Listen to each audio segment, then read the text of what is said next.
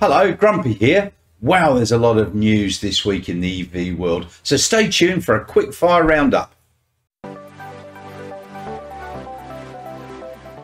So the Tesla Cybertruck was reported as being cancelled in Australia, but that was fake news.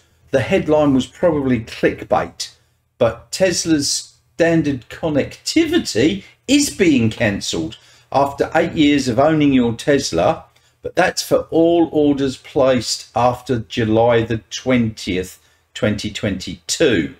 You can still get the premium connectivity for about $10 a month, and the standard connectivity will continue for the life of the vehicle for all orders before the 20th. Tesla Supercharger locations are growing in number, almost 250 worldwide in the last quarter, according to the financial report. And now version 4 superchargers are in the offing. The new chargers are thinner and taller than version 3 and may be capable of charging faster than the version 3, maybe up to 350 kilowatts instead of 250 kilowatts. The V4 charger also includes a longer cable and is similar to the mega charger for the semi-truck. And also in the financial report, the Tesla Robotaxi is now listed as being in development. Previously, there was just future products, but it's now listed. It will be a few years before it makes it out of that category, I expect, because they've still got the Cybertruck, the Semi and the Roadster to start being built. Tesla is making progress on integrating Steam into the Tesla screen, and he's saying, Elon said, that there will be a demo next month. Now, this was first mentioned back in February this year, but it seems to be getting closer with the demo release coming. Tesla has had in-car gaming for a while, but Steam integration will offer a large range of games that people already play at home. Looking forward to that one.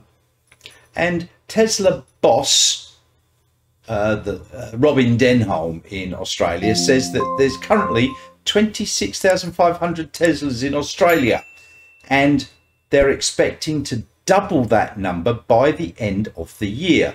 And many M3s and Model 3s and Model Ys are already en route, and people have got deliveries starting early August, which is looking good. Mine's at the end of August, unfortunately. A Tesla Shanghai YouTuber, Woo-Wah, has shown a video recently of around 3,000 Teslas sitting at the port in Shanghai waiting to be loaded.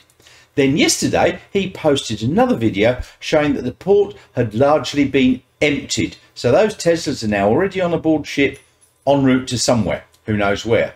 Australia? He also showed that the Shanghai factory was being restored to its pre-renovation state, and there was a gradual increase in the number of vehicles being made after the upgrades to the Model Y production lines. Ampcharge, which is Ampol, the petrol stations, have now set up something called Ampcharge, and they're putting chargers into their petrol stations. The first of these EV charging stations is being installed in Alexandria in Sydney. Now, Ampol got $7.05 million from ARENA, which is the Australian Renewable Energy Agency, and it's planning to use that money to roll out 120 sites in total by the end of 2023. Now, these chargers are fast DC chargers capable of charging up to 150 kilowatts with their CCS2 plugs, and they've got CHAdeMO plugs on them as well. Who knows why they're putting CHAdeMO on, because that's just about defunct now. In Perth, Western Australia, the first one is earmarked for the Ampol station in Belmont. The latest batch of Hyundai Ioniq 5s sold out in just a few short minutes. Apparently 1,100 potential customers were in line at the opening of the sales. But unfortunately, a technical glitch restricted sales here in Western Australia. Typical. NIO confirms it's got a 150 kilowatt hour solid state battery for delivery in Q4 this year. This battery could therefore give the NIO ES8 a range of 850 kilometres, their ES6 900 kilometres, and the ET7 more than 1,000 kilometres. Now all those are NEDC, so take those figures with a pinch of salt, knock about a third off to get closer to real world range. The battery has got a solid electrolyte, a silicon carbon composite anode material, and an ultra high nickel cathode, and gives it an energy density of 360 watt hours per kilogram, which is right up there. And of course, what would this be without some BYD news? BYD are going into Japan, initially with the Yuan Plus or Atto 3 in January 2023. And they'll follow that up later on in the year with the Dolphin and then the Seal later on in 2023. They're also launching the Yuan Plus Atto 3 in Costa Rica. But in Costa Rica, it will be called the Yuan Plus, not the Atto 3. Who knows? And also, the Atto 3 has obtained the Australian regulator approval, so it's now able to be sold legally in Australia, and that was granted on the 21st of July. And Stellantis is pulling out of its joint venture with GAC in China, and BYD and Leapmotor are reportedly in talks to take over the GAC Stellantis plant in Changsha. The first batch of 1,000 MG4 EVs are leaving China for Europe. The European debut of the MG4 is pegged for the fourth quarter 2022. And so it should hit dealerships across Europe, but also New Zealand and Australia, Mexico and South America, as well as the Middle East at the end of the year. Baidu in China has unveiled something called the Apollo RT6. Now it's its 6th generation autonomous vehicle or Robotaxi. They're aiming to put a fleet of these mass-produced vehicles into trial operation in the second half of 2023 and eventually expanded across many cities in China over the coming few years.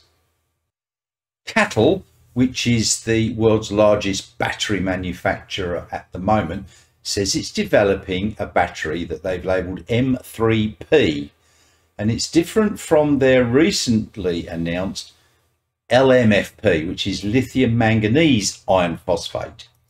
Details of the battery are a bit sketchy at the moment. The LMFP batteries have got a theoretical density of 230 watt hours per kilogram, which is still 15 to 20% higher than straight LFP batteries, but they also cost a little bit more. And BYD terminated development of LMFP batteries in 2016 because of their lower cycle life. But apparently they could still be looking into it now. Herbert Diess, who's VW CEO, is stepping down as of the 1st of September 2022. He played a key role in getting VW models electrified, but he and the board have always been at odds with each other. So the board confirmed that the decision was made by mutual agreement, which we all know what that means. And his replacement is going to be the Porsche boss. But for Porsche and Diess, they've never got on. So he's leaving. Where to for Diess? Tesla, perhaps? He and Elon Musk have always got on well, so we will wait and see. I'm sure something will be announced sometime soon. And here in Australia, the New South Wales government is helping Strata title buildings get EV ready. Now, Strata buildings long had a problem when it comes to installing EV chargers, as most of them have said, no, you're not going to be allowed to put in EV chargers. So the New South Wales government is helping alter this attitude. They've provided a 5-step program, typical bloody governments, to help the body corporates in their decision-making process. Sounds typical government to me. In my opinion, they just need to make it a law that body corporates have to install EV chargers if somebody asks them to, rather than provide a 5-step process for them to look into it.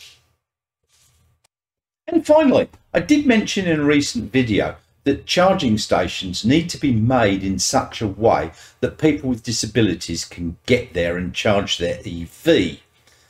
Even if they have like the Blue Bay disabled parking, they've got one of those with a charger on it. Well, Ford obviously listened to me, and they're now trialling a robot charging station designed to give disabled drivers a helping hand. The driver pulls up to the unit and can activate it via an app. The robot arm will retract after the charging is completed. So this is now in trials, and hopefully we'll make it into real life situations, or at least I hope it makes it into production, because this is a really good idea. So that's it for quickfire news. Thanks very much for watching. Don't forget to click like and subscribe. It costs you nothing, but it really does help the channel. So thanks very much. See you all soon.